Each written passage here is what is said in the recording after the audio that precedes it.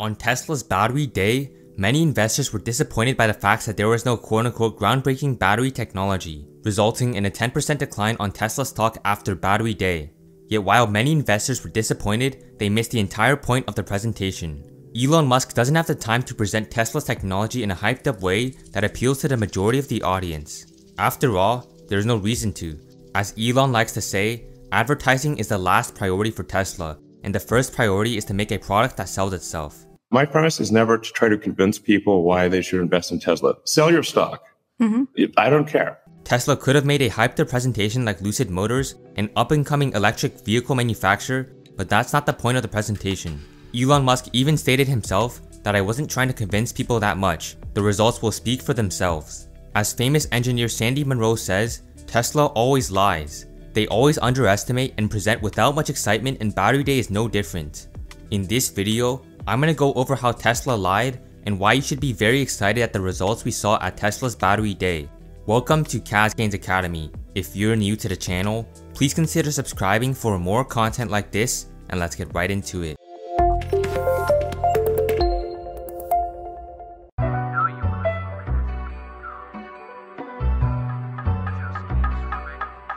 Elon Musk and Drew Baglino, the two men who were presenting at Tesla's battery day, constantly emphasized the fact that everything presented on that day was 2 years out. This aspect alone caused the audience to be very disappointed. After all, weren't we supposed to see the groundbreaking technology? Well, the answer to that question is yes. The press coverage of this event was sad. Okay, tell me why. Most of the press takeaway was no battery. A sad reflection of their understanding, really. When Lucid Motors, an up-and-coming electric vehicle manufacturer, revealed their new vehicle, the Lucid Air, everyone was shocked at how fantastic Lucid's prototype vehicle was. Now, this is not to bash Lucid at all, but prototypes are the easiest part in creating EVs. We've seen electric vehicle manufacturers like Faraday Future and Volkswagen create enticing prototypes but fail to scale up manufacturing. While these prototypes are great, scaling is the most difficult part, and Elon's emphasis on this on battery day caused the mainstream media's reaction to be negative. Contrary to popular belief, Tesla's new battery is already here and is not 2 years out. Tesla has already been producing thousands of its Roadrunner batteries right in its Fremont factory, and that's not something Elon plans to do in the next 2 years. It's actually here. We have produced the cells we're talking about. We've produced many of them. We have had cars driving with those cells since May. Take a look at an important tweet Elon stated one day after Tesla's battery day. When replying to a tweet that stated, "Just listen to Sandy," Elon stated, "Yes." This is what Sandy Munro said that day. Well, he said something yesterday that really drove home the point. Anybody can make a prototype. Manufacturing is hard. He said it like 3, 4, 5 times. This is manufactured. This is something that he's got prototypes working, and he's scaling up. He's got that little plant next to Fremont. What Sandy stated there is extremely important. Almost every week, we hear about a new quote-unquote battery breakthrough that has an extremely high energy density. Yet, these batteries are not able to be manufactured in mass. Tesla's pilot production line in its Fremont factory has an estimated output of 92,800 megawatt hours per year. This is equal to 92.8 gigawatt hours, almost 3 times larger than the output of Tesla's Gigafactory 1. This is what Elon Musk meant by Terra is the new Giga. The fact that Tesla's pilot production line is able to efficiently manufacture over 3 times more batteries than the Gigafactory 1 is astonishing. I really can't emphasize this enough. Tesla's prototype line is literally manufacturing 3 times more batteries than the Gigafactory 1. Of course, the prototype isn't actually that small of a space, as the Roadrunner facility has a footprint of over 157,000 square feet. On the other hand, Tesla's Gigafactory 1 has a footprint of 1.9 million square feet, over 10 times larger than the Roadrunner facility while manufacturing less battery capacity. This puts Tesla on track to manufacture millions of Cybertrucks in its Texas Terrafactory. With less space, the Texas Terrafactory will be manufacturing 10 times more battery capacity than the Gigafactory 1. Elon Musk didn't sound very excited when he presented the breakthrough, and that's why the reaction between Wall Street and Tesla followers is so drastically different. Essentially, what this translates to, based on what we know today, is about a 75% reduction in the investment per kilowatt hour, or gigawatt hour. It's just basically 4 times better than the current state of the art to the best of our knowledge. Elon Musk was casually rambling these absolute game-changing numbers like it was nothing. Tesla's Texas gigafactory is 4 times cheaper and produces 10 times the output. That's revolutionary from a marginal standpoint.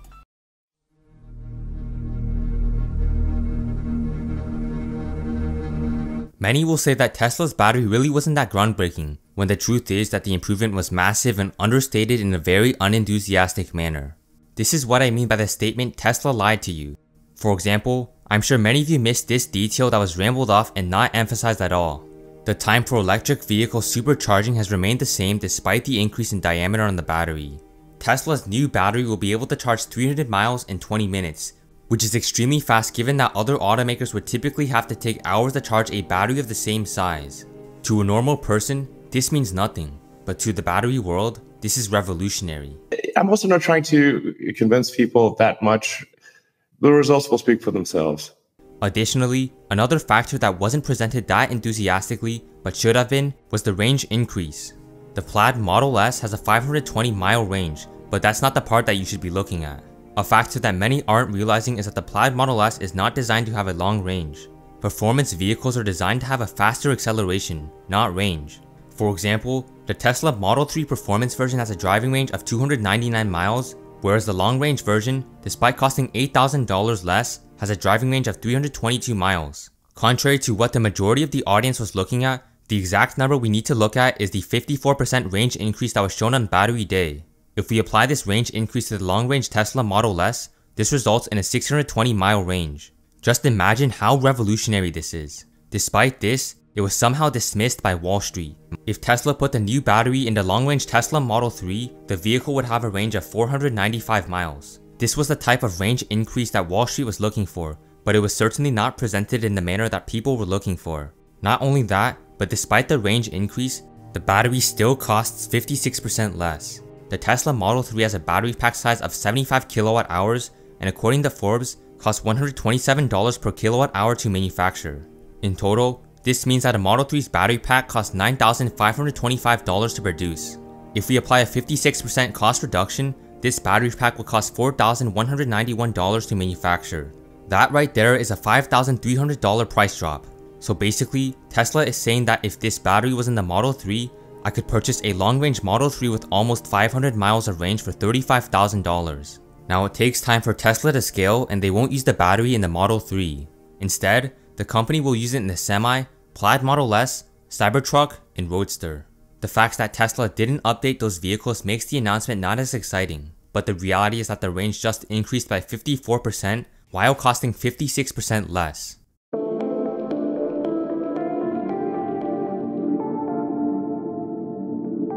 Many will say that Tesla's battery day did not go above and beyond. There were no shocking announcements. The truth is, however, that Tesla made a shocking announcement that was subtle but revolutionary. The announcement that I'm talking about is Tesla's plan to vertically integrate into lithium mining. For the average Joe, this sounds extremely boring. However, Tesla's move to get into mining was not one that was made out of ignorance. Elon Musk and Tesla's team have found a new and more efficient way to mine lithium, one that nobody has ever done before. This isn't something that will happen 5 years from now. This is something that is happening right now. Tesla has purchased over 10,000 acres of land in Nevada to execute its new sulfate-free mining procedure. This will decrease lithium costs by roughly 33%. Of course, this wasn't announced that enthusiastically, because Elon's goal is not to advertise, but rather to manufacture an enticing product. But it is important to say, like, okay, what is the smartest way to take the ore and extract the lithium and do so in an environmentally friendly way? We can actually use table salt, sodium chloride, to basically extract the lithium from the ore. And we actually we actually got rights to a lithium clay deposit in Nevada. Over 10,000 acres. Over 10,000 acres. Tesla's entrance into lithium mining is a warning to other mining companies that if they don't mine enough material, then Tesla will enter the business and disrupt them. This is not something to overlook. It is a key factor that will drive negotiations with mining companies in the future. This consequently lowers the cost to manufacture batteries. One of the things that professors will tell you at business school is that the power to bargain is one of the 5 key forces in a successful business. Tesla's entrance into mining is an important part of increasing Tesla's power to bargain.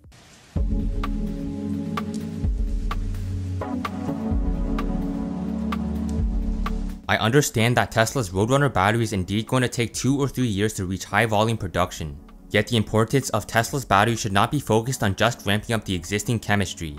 Tesla's rapid rate of improvement with the use of new chemistries was a shocker. As I covered earlier, the range, charging times, and acceleration times have accelerated by a substantial amount. But that isn't where the true potential lies. As many of you know, Panasonic has estimated that the energy density of their batteries will increase 20% in the next 5 years. The Panasonic CEO was flaunting this dramatic rate of improvement as if increasing energy density by 4% per year was revolutionary. Tesla's new trajectory on the cost of batteries has completely obliterated Panasonic's goal. Wall Street may be short-sighted when it comes to the improvements, but as long-term investors, we should see this as a game-changing reversal in battery cost declines. However, cost declines go far beyond competing with other EV companies. These declines represent the end of the internal combustion engine. Imagine being able to purchase a $25,000 EV with 300 miles of range right now. This is what we are talking about long term. What this enables us to do is achieve a new trajectory in the reduction of cell cost. And now, to be clear, it will take us probably a year to 18 months to start realizing these advantages, and probably to fully realize the advantages, probably it's about 3 years or thereabouts. So, what tends to happen as companies get bigger is things tend to slow down. Well, actually, they're going to speed up. Overall, Tesla's Battery Day was not presented exuberantly. But if we take an objective look at what was announced and not how it was announced, we can clearly see how groundbreaking Tesla's Battery Day was. Also, keep this in mind, Tesla lies. But unlike some companies out there, in a positive manner. I'll tell you one thing that I found out. Tesla lies. You probably don't believe this, but Tesla lies. They understate continuously. We've been doing testing and whatnot. And they say, oh yeah, we're using this. And then we go over with our little spectrometer and go, beep. Oh no, it ain't.